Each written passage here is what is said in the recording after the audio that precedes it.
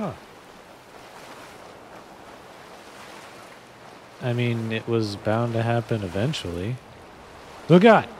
Uh, welcome back. Let's get right into it then. This sign keeps following me, but I guess that's not your problem. So an overwhelming amount of people voted for the classic Fallout design. Glad to hear. What else is here? Small mag, single projectile, conventional ammo, bolt action. This just sounds like a hunting rifle so far. On the poll, bolt action just barely beat out semi-auto. Personally, bolt action is a lot more fun to animate, and it's much more satisfying too. Make it have moving parts of some kind. I was very vague about that, but we shall figure something out.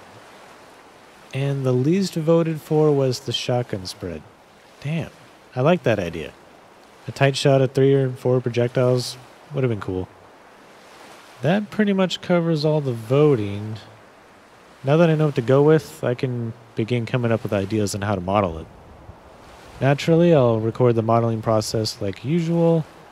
The next video will likely be a quick demo of some kind, but that may take some time. If you want to follow the process a bit more, I'll be posting screenshots of the work in progress on Facebook and Twitter, links below. And with that said, I think I need to get out of here. You should too.